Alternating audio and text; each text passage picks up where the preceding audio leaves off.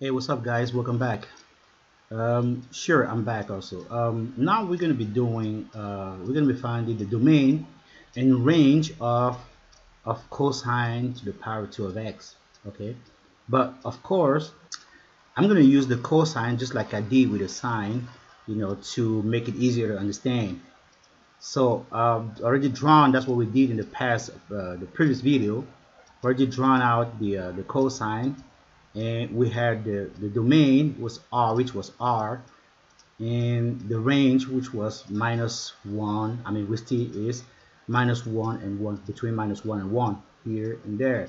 We can also write it like this. It is -1 to 0 and 0 to 1, with 0 included in both sides. If I just make it separately in an interval. Now what we're going to do is that we're going to find the domain of a cosine to the power 2 of x and its range. Okay, first of all, we would need to know to say that the domain, I mean the period in this function start, I mean it could even start somewhere there, but if you start here at minus pi to over 2, a period starts here and goes that way onto 3 pi over 2, which is equal to 2 pi, because if you subtract minus 2 pi over 2 from 3 pi over 2, you will still have 2 pi. It is also the same period as what we did before, okay, with the sine. Now this function is going to be like we did with the sine function. It's going to be describing in a period until here 2 cosine, just like we did before. Okay, remember we said in the sine function that the cosine to the power 2 could also be written like a cosine of x times the cosine of x. Alright, and these both are in the positive side of the cosine. Okay, it means that we have a two positive cosine, we'll be describing two cosine functions from here to there in one period. Or what we can also do, which is actually easier, so we can add another value, the cosine to the power 2, on our table of values, right? And try to find that value. We had a cosine equal to 1, so if we squared it, we're going to have 1. And we square 0, we have in 0. We square minus 1, we're going to have 1. We square 0, we're going to have 0. We square 1, we're going to have c1. C instead of 1. And 0 gives us 0. And minus 1 gives us 1. So as you can see, all the value of the cosine to the power 2 of x are positive. Okay, so it means that all y value of cosine to the power 2 will be positive. So there won't be any value, or mean no value, under this line, this x-axis. So let us just represent it on an xy coordinate. So we're having when x equal to 0, we're having 1. This is right here. Okay, when x equals to what we got here, okay, minus pi divided by 2, but the pi over 2 is here. We're having 0. That's a value right here.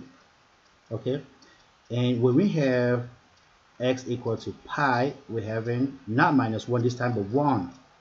The value is going to be here.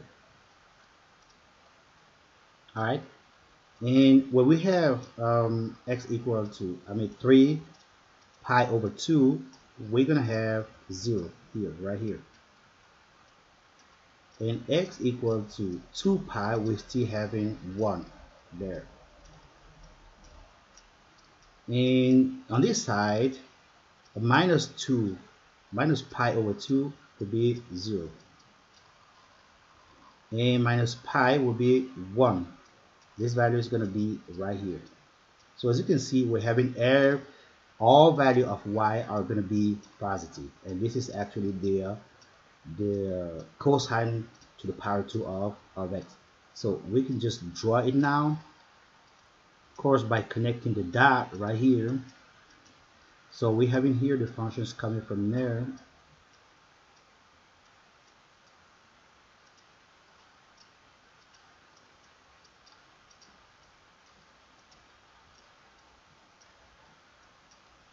Okay, from here. It's not going to be that perfect one, but okay, this way. Oops. All right, that Okay, and from here on again,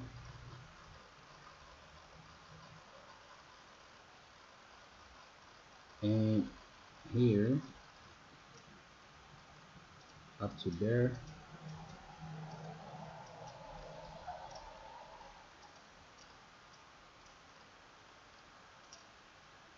Okay, and then we can join these two right here. Okay, this is actually our cosine to the power of 2 of x. So as you can see, we're having only positive y value. That's why we would say right here that the range of this function is only situated between 0 and 1, and 0 is included, right? So we will say it is 0 is included, sorry. So we will say we have a range between 0 and 1.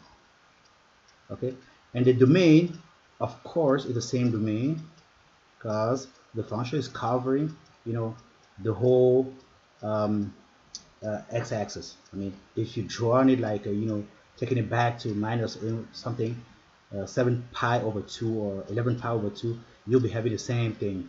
So this is going to be here r, and this is also equal to plus infinity. And this is how you can find the range, the domain of the cosine to the power 2 of a function. Remember, really the cosine function really helps, because if you have a table of values, of course, all you need to do is to, you know, to square all this value right here, and then you get the value of cosine to the power 2, right? So thank you for watching again, guys. Until next time, bye bye.